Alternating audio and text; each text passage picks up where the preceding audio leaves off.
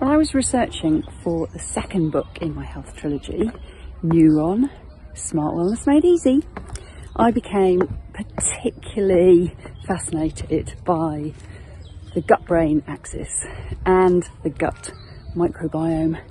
And I mean, jaw-droppingly fascinated, because the science in this area is exploding. And did you know that scientists in that field now consider the gut microbiome to be the discovery of a new organ, because the gut microbiome is so essential to brain and body health. It's like literally we cannot function in any way properly if your gut bacteria is not balanced and you have not got high diversity. And now it's all about diversity, because the latest recommendations are saying that we need to have a weekly intake of 30 plants per week. So 30 different types of fruits, vegetables, nuts, seeds, beans, herbs per week. That's a lot, right? But that is what our gut ecosystem needs. And so there you have it. It's a complicated chemical factory, and it needs prebiotics, probiotics, in the form of natural plants.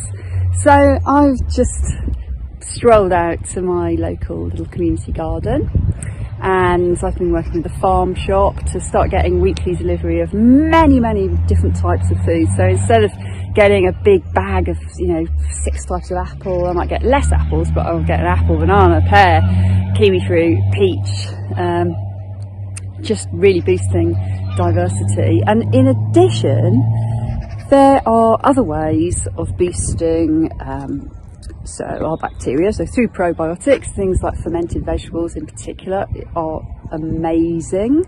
Live yogurts, because they're putting bacteria in, whereas the prebiotic fibre in the fruits and vegetables is the stuff that feeds the bacteria and encourages it to thrive in a diverse environment. But in addition to that, just being outdoors exposes you to bacteria.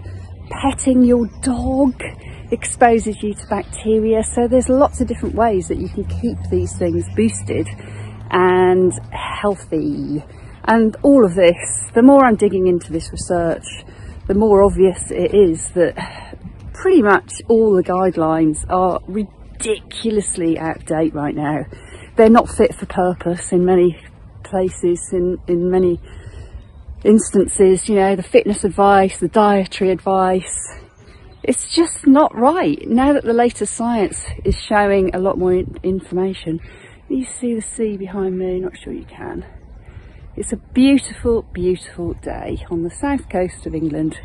So I encourage you to increase the diversity of your fruit and veg and plant-based intake immediately.